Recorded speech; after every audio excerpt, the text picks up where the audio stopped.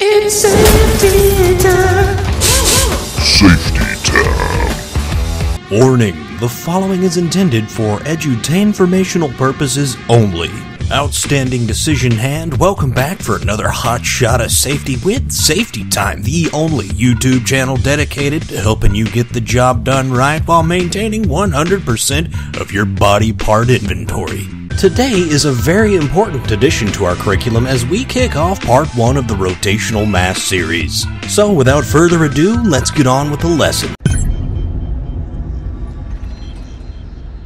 Ah yes, the angle grinder. There are scant instruments in your tool repository that can match the angle grinder for its tenacity and grit. Which is why in 2015 alone, over 750,000 people lost one or both of their opposable thumbs in an angle grinder related incident. But fear not, hand, for today we will discuss a bevy of methods that you can employ to help navigate the menagerie of hazards associated with the grinding of metal. Starting with protection.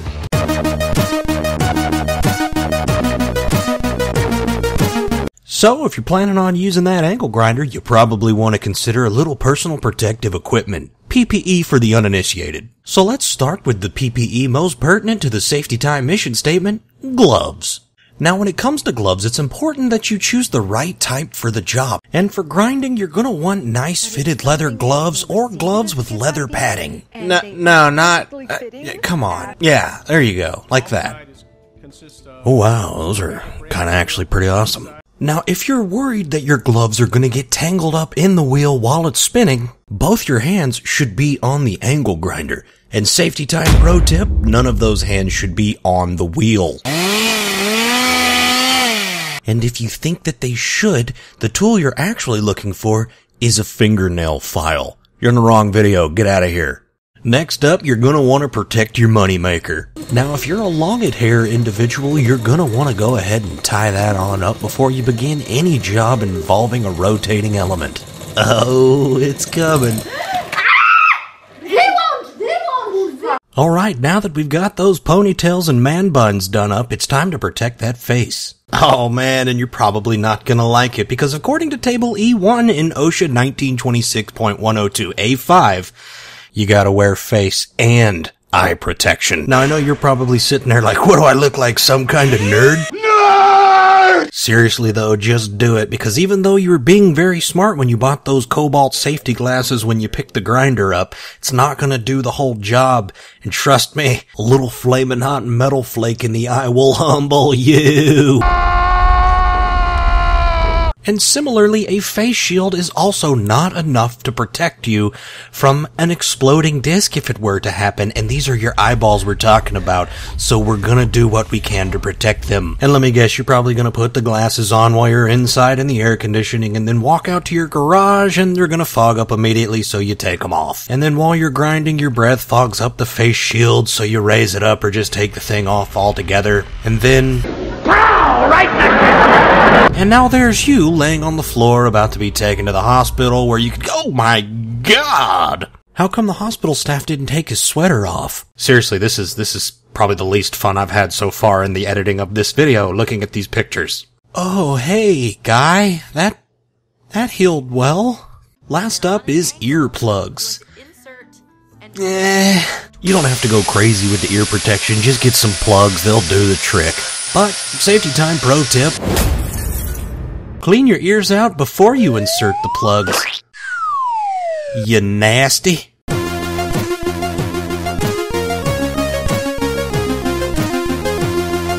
Okay, so before we get started, we need to review a couple things. Number 1, are you a penny pinching cheapskate? Because while saving money might be good when you're purchasing textiles for your children's return to school each year, it is not so good when you're talking about buying a device with motor windings.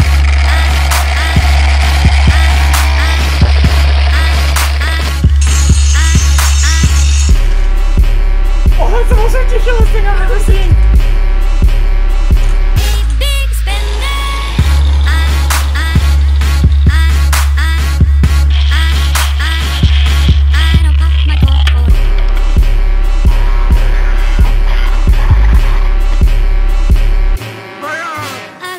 Next up is that thing. That thing is important. leave that thing on. And if you think you need to take that thing off because you can't immediately tell why it's important in the protection of your well-being, you might not need your very own personal angle grinder. What you need is Angie's List. And don't worry, this guy's not American, so that's not actually the bird he's flipping. He's just using that finger to point. It'll throw sparks in your direction. So. Alright, now it's time to inspect that wheel, starting with the most obvious thing, and we're going to want to check for any cracks, chips, or other damage. Now after that, you need to make sure that you got the right RPM rating for a very obvious reason. It's a basic workman's principle that any spinning object wants to explode if the right configuration of elements are present. But you, the safety-minded individual, are going to check the RPM rating on your disc and know the max RPM of the angle grinder you're using, thus preventing such a configuration of hazardous elements. Next, you need to make sure you got the right disc for the job you're trying to do. Don't use a grinding wheel to cut, and absolutely do not use a cut-off wheel to grind. That little thin disc is not meant to be loaded from the side, and it's just gonna blow up in your face and death you. And if you won't use the right disc for the sake of your own personal preservation, do it because someone might walk in and see you. And there's nothing more embarrassing than getting caught using equipment improperly. Everybody was kung fu fighting.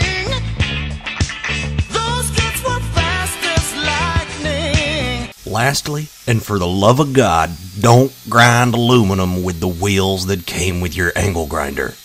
They're not the right type. It's a special wheel. Now you're probably sitting there at your computer holding an angle grinder in one hand and an aluminum baseball bat in the other, planning on doing God knows what today. But if you're going to be a hardhead and power through the job anyways, throw that wheel out when you're done, because the aluminum soaks in, and this is bad for two reasons. One, when you're finally getting around to working on the old project tractor, that aluminum soaked wheel, plus heat, plus the rust off the project, is going to create a little hellion known as thermate, a not so distant cousin of thermite. And what does that mean for you?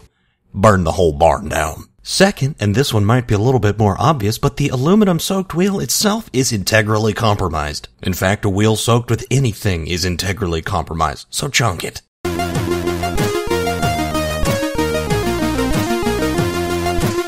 Alright, you got all your PPE on and your grinder's all set to go. Now it's just time to go ham on it, yeah!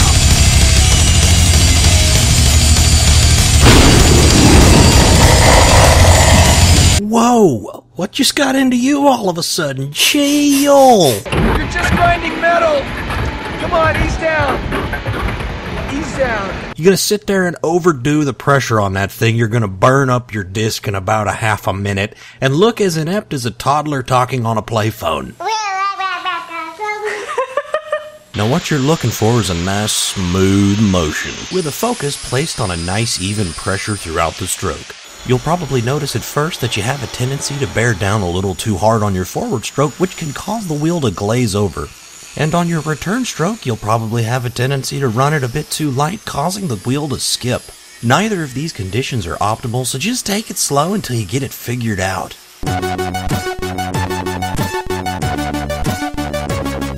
Alright, so you're grinding now, you're starting to feel a little bit comfortable, but there's still a lot going on that you need to be aware of. Namely, the sparks you're shooting out. And even though you're very focused on the work happening at the wheel, you also need to keep an eye on where you're shooting. Oh my god, seriously?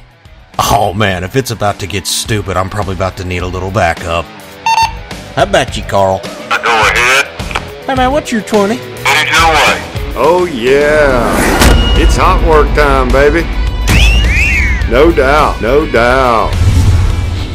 Look folks, couldn't be easier. Check your line of fire and make sure all flammables out of the area. Now let's have a look here. Oh wow, good job. There you go, directing your fire right on the mantle. Way to go, hand, you almost cratered it. I like that personal protective equipment. You're lucky you still got your face. Hot work time pro tip. Humans are flammable too. The operator is as well. Right, so this is a video for Jupiter and Rangers RC. Wants to know what happens when you angle grind a ferrocerium rod. This might be a bad idea. You are about to grind a fire starter in your house. You might want to rethink this.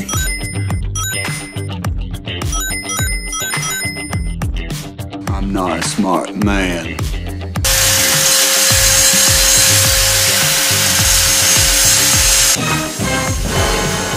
At least get the beer out of there before you burn the house down. I'd like to see this pre-job safety briefing. Seriously, what's the job? Bath towels are not acceptable in the hot work area. No doubt.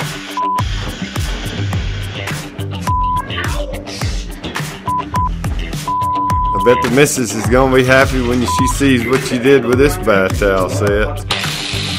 It's alright if you can't afford gloves, go ahead and buy the bench grinder. Ooh, Lord. Keep those hands on the tool.